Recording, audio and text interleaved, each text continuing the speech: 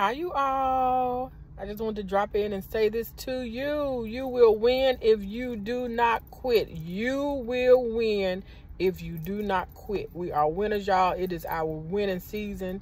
It's a song that I've been hearing ever since last week, sometime after midweek hit. It's a new season. It's a new day. Yeah. A fresh anointing, y'all, is coming our way. It's already here. I told y'all, God says he is raining miracles for abundance. When you wake up in the morning, you remember that, because that's going to push you. That's going to push you after you done worked, and then you still have to come in or do your entrepreneurships then go to work.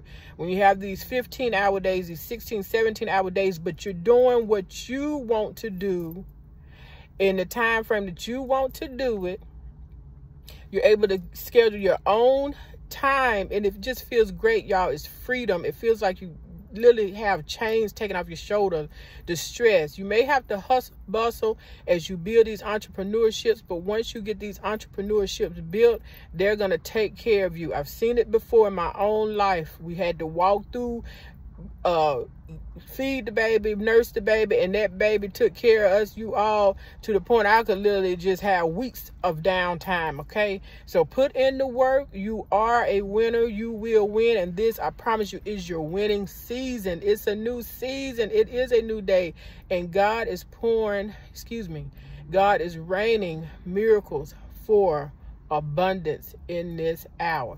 There was something else I wanted to say before I got off today. Oh my goodness, it was right on the top of my noggin. I can't really remember it, you all, but y'all stay the course. Keep your hand on the plow.